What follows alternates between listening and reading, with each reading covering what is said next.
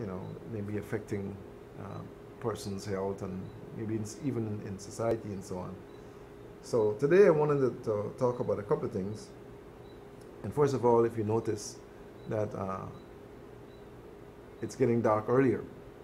You know, when it gets dark earlier, I mean, for years now, you know as a little kid that Christmas is coming soon, right? When it's starting to get dark earlier.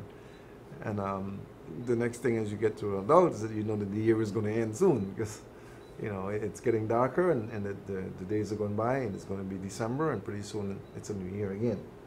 So you must have taken notes of that. And then this is October and it's Breast Cancer Awareness Month. Okay? I don't know. I have my views on this, these individual type of awareness activities and so on. But however, I feel it's Breast Cancer Awareness Month. But I think it should be renamed Cancer Awareness Month. Even though cancer awareness should be every month, every day, in every, you know, all the time. And because cancer doesn't have a time when it strikes anyone. Cancer strikes whenever the cells get active and they decide to create havoc in your bodies. What is happening now is that more and more persons are becoming afflicted with cancer. And even though we have Breast Cancer Awareness Month for years, and we've had all this research and whatever else is happening, I'm finding very little information from the outside world that tells me what causes these cancers. You know, I think that we need to spend more time understanding what happens to our bodies that causes it to get into that phase. You know, cancer is not just a standalone disease. It's a disease that comes with baggage. You know, it comes with other things. It comes as a result of things that you would have done or things that you would have been exposed to or things that would have happened to you. You know, so many people are stricken with cancer today. You know, when are we going to have Prostate Cancer Awareness Month? You know, Breast Cancer Awareness Month could be male or female. I want you to know that because men also can get breast cancer. They may not call it that, but it is. You know, so you guys who have those, you know, chest muscles that are no longer muscles, but they're breasts now because you've consumed foods that are highly loaded with hormones, you know, female hormones. Example, you know, the one you like the most, be it barbecue or fried or whatever it is, chicken. I know we played on that. You get a lot of chemical hormones there, and I mean, you're probably wondering how come. Well, I mean, they grow in 6 weeks. You have from a little baby chick to a big chicken, you know. How is it that they can happen so quickly? Well, you need to try and understand that and study it. Go online and check it and maybe do some research. But you've got to feed it something to make it grow so fast. And you must remember that when those chemicals that are used are consumed by persons, it doesn't mean it ends there. It continues to work inside of you unless you know, dispose of it, doing your detoxification, etc. and so on, right? So Cancer Awareness Month, as I would call it, means that everyone should be concerned, not just this month about cancer awareness, but every day of your life.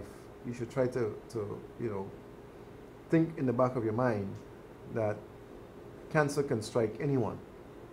You know, it has no favorite person anymore, no favorite time, or no particular type either. You know, so we have lots of men having prostate cancer, a lot of women having uterine cancer, breast cancer, ovarian cancer. We have a lot of stomach cancer. You know, there's colon cancer, there's rectal cancer.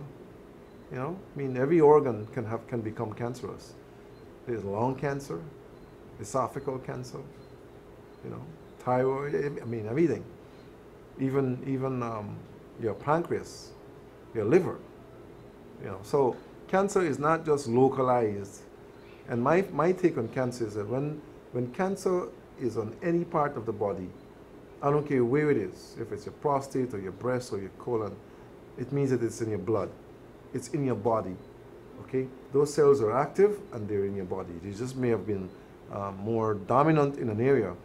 But it's the same blood system you have. It's the same organs, the same transfer system that the blood flows through the body. It doesn't filter and strain someplace and come back in. Those cells travel. It's the same body system you have. So cancer in one area doesn't mean that it's only local to there. It may be focused there, but very seldom is it just there alone, because the cells are not, they don't have an eye on them where they say, okay, we're gonna just be here, So we need to be very concerned about cancer in its whole, not just any particular organ, but cancer in the body. What is it that we're doing that's causing us to have more cancers in our society? We're consuming more chemical foods, chemically laden foods. We're planting with more chemicals. We are using more chemicals on our life products, livestock products. We use more chemicals on our plants, on our vegetables. We're forcing them to get ripe by using more chemicals. We're doing all sorts of things with more chemicals. And chemicals are not organic. They're inorganic. And if you use inorganic chemicals in an organic body, then you're going to have problems. Right away you're going to have problems. You're either going to have to get rid of it, or you're going to have to deal with what happens as a result of you having it. So all of us need to be concerned with cancer. And even though it's Breast Cancer Awareness Month, I think that we need to be concerned and think that this is Cancer Awareness Month. Because not only will women have breast cancer this month, men will have prostate cancer, and humans will have all kinds of cancers. I think we need to look at this whole thing and be more realistic, and maybe rephrase it and say Cancer Awareness Month, not just Breast Cancer Awareness Month, right? I wanted to touch on something that is very sickening, very disgusting. It's the crime again in our nation. We've had so many murders recently. People in their 80s, people who should be just enjoying their lives until the time comes when they can go peacefully, are being murdered. Have we ever tried to understand what is the root cause of these crimes? Have we ever had maybe some forum where we can look at what, you get sensible people, you get we have quite a few people here who are intelligent, who are psychologists and psychiatrists and who understands what happens to the body's mental state, can come together, a few of the people, and talk about the realities of our country. Why is it that we have this high rate of crime, where people are being murdered and robbed and just destroyed, just like that? What is it that is wrong in our society? And I've been doing some thinking, and it was really sad when I learned that the two elderly people who were murdered. Then last week I spent some time talking about the men who came here for the function, and one was killed and I don't know if the other one survived, but they were all attacked and one was killed. I don't care if it was organized crime or if it was spontaneous crime. It's crime, and it's disgusting, and it's bad for our country. What is it really that we can say contributes to this type of crime? Have we ever sat down and wondered, maybe brainstorm, what is it? Well, I have some theories, and these are my theories, okay? Number one, I think that we, from the time of conception, the things that we do as men to women, some of us men, we beat the women, we harass them mentally, we frustrate them, we stress them out, and this is the womb, this is the fetus in the womb of the woman who has to carry this fetus for 9 months. And we men, sometimes, even some women, fail to understand that what you do to that pregnant mother or pregnant woman, it's not just affecting the woman, it's affecting the fetus. You know, even from that stage in the womb, what you do to the woman affects the fetus. When you speak to them a certain way, it affects the fetus. When you brutalize them a certain way, it affects the fetus. You know, you're carving the fetus from your actions, guys. You know, so I blame men sometimes for what happens in the criminal world. Fathers or men who would have impregnated the woman and is now ill-treating her.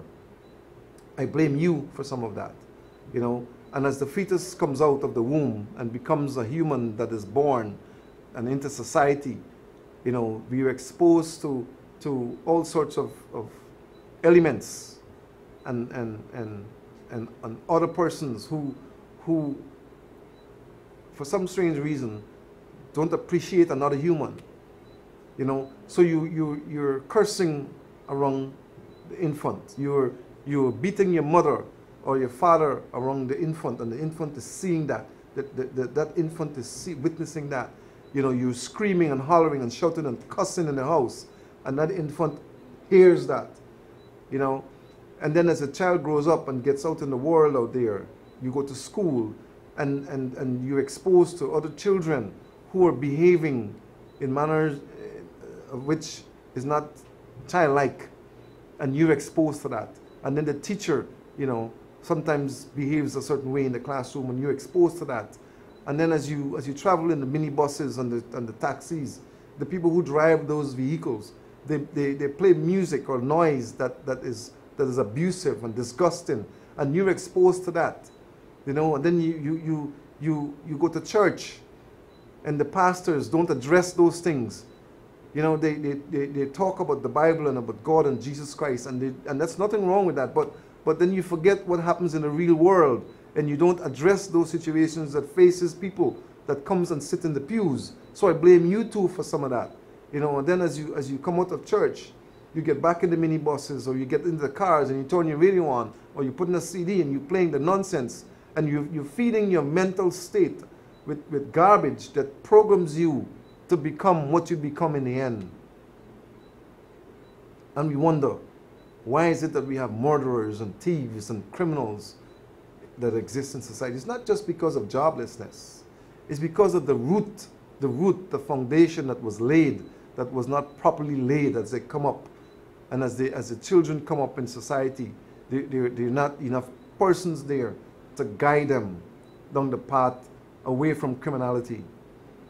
You know, I think that we need to really spend some time in the churches, in the schools, in the homes, you know, in the offices. You know, I remember in offices where I would go into offices and they say, well, you know, we're having devotion. We took prayer out of schools, and we wonder why we're having crime. You know, we don't do that anymore. Those used to be guidelines that children can follow, and maybe if you're thinking the wrong way, you can be steered back to the right way. You know, have we ever sat down and thought of what it is that may have been contributing to the lawlessness and the criminality and the murderers and everything that's happening in our society? I don't know if we ever sit down and think about that in the positions that we're in, to try to understand what we need to do, what role we need to play to change what is happening with that. You know, we are rearing and bringing up criminals from the womb, and we don't realize it. We're rearing and we're bringing up hypertensive and cancerous patients because we smoke with fetus in the womb. We may not be smoking a cigarette, but we're consuming smoke from barbecue chicken and barbecue fish and barbecue this, and you're loading your body with toxic material that will cause you to become a cancer victim, and you're wondering why you have cancer. You know, you're exposed to all sorts of chemicals like mercury and lead and mycotoxins that you're exposed to on a daily basis from all sorts of avenues. Like you're spraying mosquitoes and you're spraying for bugs, and you sit around and you're breathing all that toxicity into your system, and you're wondering why you may have lung cancer, why you may have liver cancer. You know, because you're breathing chemicals that are destroying your system inside. Cancer is not just a disease that is standalone by itself. We have cancer in our society from the womb. That is the reason why we have criminals and we have murderers and we have thieves, because we programming them from the womb. And you can't talk to kids anymore because they want to tell you where you come from and what color you are and all sorts of things. You know, so we need to get back to basics to change what is happening in our lives, be it cancer or be it crime. We have to get back to basics and get to the fundamental reasons as to why these things are happening. And don't wait till it happens to try to find the solution, because when it happens, it's too late. It's already too late. Some of you may be fortunate enough to be able to reverse the cancer if it's at a certain stage, if it doesn't get too far. You know, like I said last week, we should have laboratories here where we have physicians and we have scientists coming up in our society, in our classrooms, in our schools, where they can get in the labs and try to figure out what it is that we can use, what is it that we can do to change what's happening in our society with cancer, with hypertension, diabetes, and all the other things. STDs rampant in our society today. Many persons don't even know they have it. There are no symptoms anymore. You hardly see them. The body becomes immune to the stuff that happens. So you have it and you're transmitting it. You don't realize it. Don't realize it. So when you want to talk about society and what's happening in our society and the cancer that we have in our society, let's look back at all the other situations that we have. Hypertension, diabetes, you know, all the viruses and bacteria that we have, streptococcus, you know, adenovirus. Many of you carry your nails long and you can't even wipe your backsides properly because you can't wash your hand, because you can't get under the nail because it's so long to get the fecal matter that you put in there when you wiped. And then you use the same hand to eat your food and you wonder, how is it that you're transmitting adenovirus into your system, fecal matter into your bodies? You wonder how you're doing it. That's because you're so fashion crazy that your nails are so long, you can't wipe yourself properly, you can't take care of yourself properly, and you're transmitting the garbage into your system, and you're wondering, how is it that I can get these things? Many of you who are using your homes to prepare foods. You know, you're preparing the food in your apparel, your nightgown or your pajamas, and you're not even sanitizing properly, you know. You should do it as if you're doing it in an open space. You shower, you clean yourself, you prepare as if you're preparing to sell something to somebody when you're preparing it. Clean yourself properly before you put your hands in something that you're going to pass on to others. You're wondering why we're a sick society? We're a sick society because we have people who are thinking about what we do before we prepare things to pass on to people in society. We're a sick society because we do sick things. We do the things that get people sick. You know, so we need to go back to basics, my friends. We need to go back and try to understand. This is Cancer Awareness Month. Of course, yes, it is. All right. Instead of us just thinking, okay, what do we do for Breast Cancer Awareness Month? You're going to march. You're going to have whatever it is you're going to have. No, let's look at cancer awareness totally every month. So that when Cancer Awareness Month comes in October next year, we can say, okay, last year we had so many people who died of cancer. This year we're reducing because we've taken these steps to cut back on what we do that causes cancer. You know, this is something I always remember when I used to live in Atlanta, Georgia. They have this march all the time, every year, you know. And I said it to my friend, I talked about this before. You know, Jose, I don't know if he's still alive. Jose Williams, I said to him, Jose, every year we have this marching going on every year. And I'm here for a few years and I'm listening, I'm looking at it. And it's the same thing we do every single year. When are we going to wake up out of this dream that we have? We're having this dream every year. When are we going to wake up and start doing something about why we are marching? When are we going to wake up and do something about cancer awareness? When are we going to wake up and do something about the crimes, about the abuse that occurs on not only on women, but on men too. Men are abused also. You know, we don't spank the children anymore because we say it's abuse. But you know what? When I was growing up, I was beaten, spanked totally for not doing my homework on time, not getting it done before I go to bed, for not reporting when I need to report, for not being home on time, for not, you know, I mean, I paid the price. And you know what? Here I am today. And I can safely say that whatever that was happening at the hands of my parent in those days made me become what I am today. I'm not saying that you're going to abuse anyone. But you know what they say, spare the rod and spoil the child. That's what's happening today. It's happening today. You don't have to abuse anyone, but they must know that these are things that you do to make sure that you become what you want to become when the time comes for you to become what you need to become. You see? So let's just don't talk about cancer awareness or breast cancer awareness month. Let's just don't talk about the crimes anymore. Let us get down to the root cause of the crimes and see why these criminals are committing the crime, and then one commits suicide after. So, you know, he kills someone, then he kills himself. Why? Why? No, he cannot be penalized for the life he took because he killed himself. We have too many vagrants on the streets, my friends. You know, and a vagrant, or you don't know what is in the mind of that person.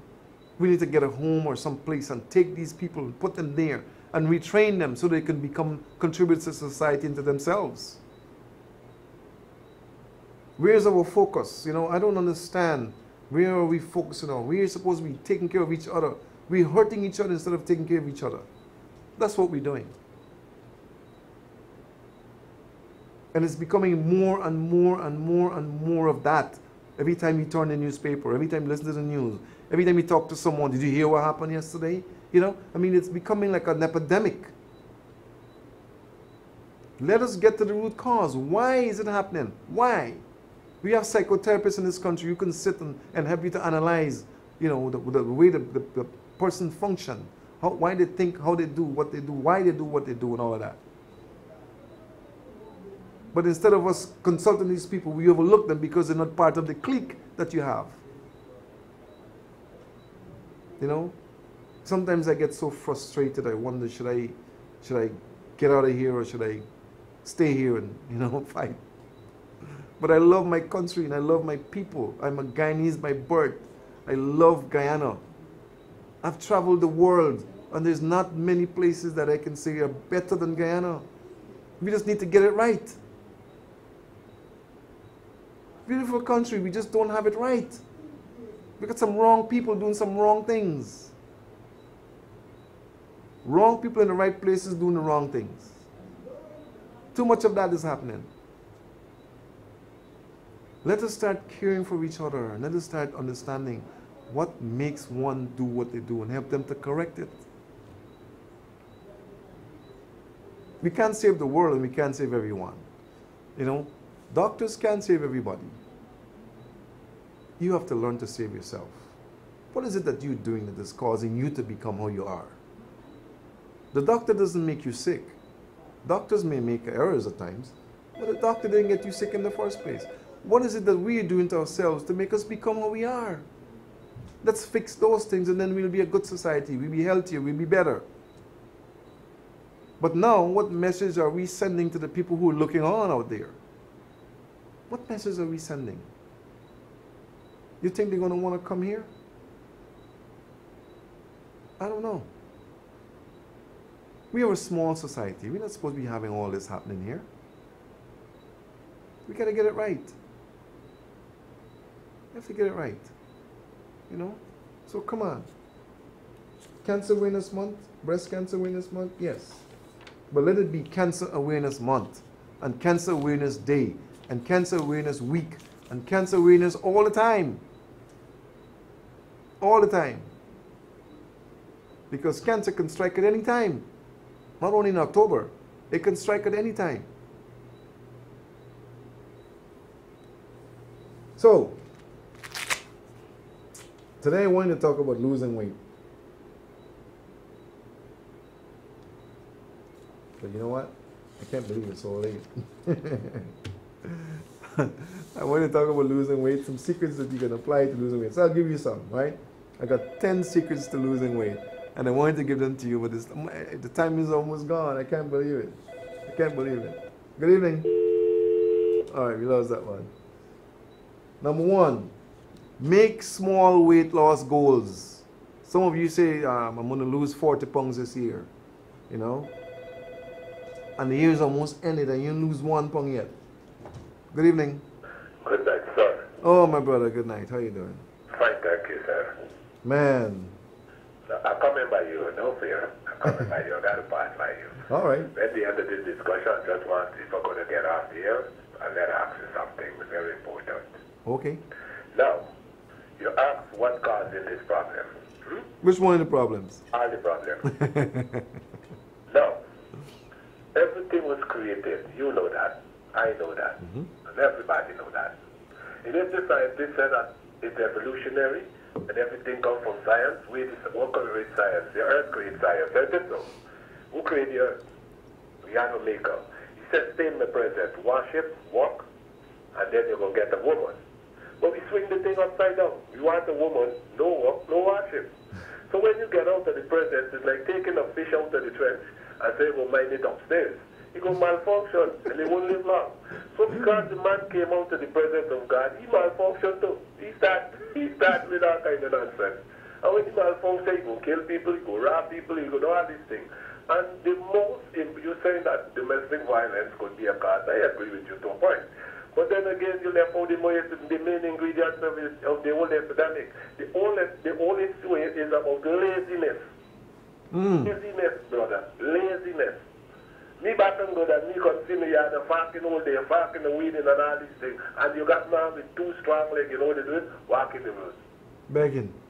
Yeah. And if they're not begging, they wait till you come inside and then they go in the face. So we got a problem in society, and this problem came because of the system. The system needs to rearrange. The system needs to give back, as you said, you get a good spanking. And the system needs to give back the children to the parents. And the parents need to take a grip of the children, because only when the police shoot them and you hear somebody got to cry over them and you hear them, it was a good job. We need to get our children. Don't tell me what you can need to quote because I beat my child. If I beat it to the extent that you have there, it's okay. But then again, you can't be telling them, but I give the children all the rights and they talk to you and the young one, they want to do what they want to you and all them things. If you give children consent at the age of 16 for God's sake, they must start working at 15 and then provide for when they become. You get the point? So you can't tell me about child abuse when you're doing with the system designed to match you people. I know. You know what you make on this thing at time, 95% white, 99% black and 5% white in jail. And I used to thought this was a joke. But you check the ratio in jail because the black women now always lean on the negative. I tell you anything, come at red thread. Yeah, before red thread, hear anything, you lose your neck. You lose your life. You get the point?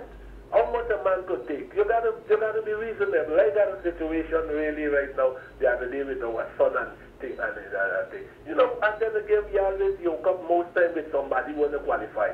Because when you take if you take an animal, it's animal response you're gonna get. Is it so? Yes, sir. Obviously, you can't take a foot of heart in the cat and tell you don't go back. Because you don't understand where you're going back. You gotta get a range and a bit and a blind. This is what we're going on in society. We need to rearrange ourselves, most of these, and I said to Mr. Granger, I got nothing against the government, but he got too much around people around him. And every time he share your last year, return. And then the people that destroy it. You should have them now, look, you children, they got this, they could say, you know what, I had fatherhood, I had parenthood. Because you know what, you're start. And when we decide to put his foot on your police that you do for what? You know the police brother drink fighting because they're kissing another man. What's going on? Huh? This is what they thought to. Two come tongue make a romance. You could imagine that? And you will give somebody else a chance, huh? Just cut me off now after this thing, please, if it's possible. Off the phone? Yeah. You know, I can't come off. it's not very polite, but I'm going to do it, right? All right, so. Okay. Hello? Hello? I don't know. I think I did the wrong thing. Hello there. I was trying to take it off the air, but I'm trying to take it off the air, but it's not happening. It didn't happen. I don't know what. I think I pressed something wrong. Call me tomorrow. You ask me the question. I'll answer it for you. All right? Sorry about that. Oh my, that was a mouthful. Make small goals. In other words, don't say you want to lose 40 pounds now. This month I'm going to lose 2 pounds.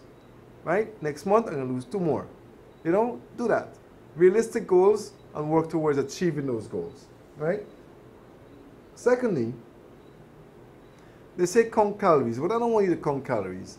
I want you to make choices that are wise, that will help you to lose the kind of weight that you want to lose. You want to lose 2 pounds in this month, then you can't want to eat the same things or do the same things you're doing now and expect to get a different result.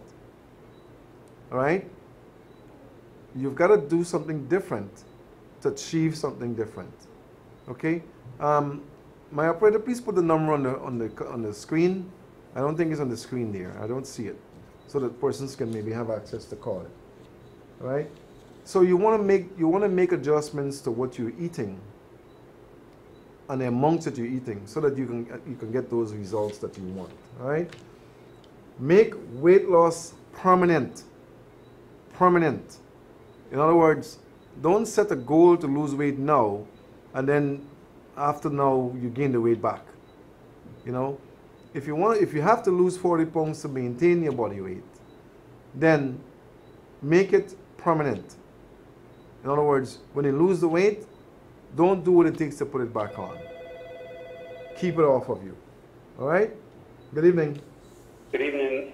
Good evening, Dr. Haynes. Good evening, sir. I got a problem. I fell down about a week ago, right? I was holding a chair and back into back, and I fell and hit my hand on the steps, right? And I just rub it, you know. I felt the blow, but I just rub it. But when I walked off, I realized that it really swelled, you know. It started coming out real big. So I got frightened and I got some ice and I put it on it, and I put the ice on it, and then when I reach home, I apply some more ice. And at night, I put some more ice. But I stopped using the ice now. It's 4 days now for the ice. The swelling went down, but I'm still feeling the bone, the pain on it, right? And I'm feeling like a little lump. I wanted to know if I could put, about 2 days now I put no ice, but I want to know if I could apply some warm water or something on it. Well, what you can do, you probably maybe damage something in there. Either you probably damage your bone, depending on where you hit, or you damage some tissues or ligaments. Yeah, most likely I believe I damaged some tissue, right? Because... Okay. What you want to do now, since it's 4 days old, is apply some heat. Okay. You get a heat rub, maybe? Yeah. You rub it in the area, and if you have a heating pad, you put on the heating pad there, and you plug it in and allow it to penetrate. Okay. And remove the inflammation. Apparently there must be some inflammation there still. Yeah, because I see like some marks on it, like some blood spot, like you know, on the skin, right? Okay. So if you can get some heat, you know, some heat that you can bear, maybe for 20 minutes, you put it on there and allow it to just kind of move the inflammation. Yeah, and after that I could put like some heat something on it. Well, you want to put the heat rub on it and then apply the heat. Okay. So it can penetrate.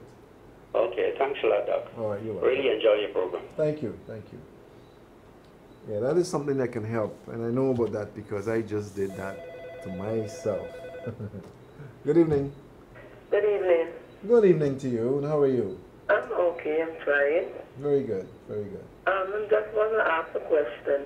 I've got a fungus in my hair ever since, and no matter how much I watch it, and so forth, it would keep coming more. You watch it, the cat turns down. Net the TV,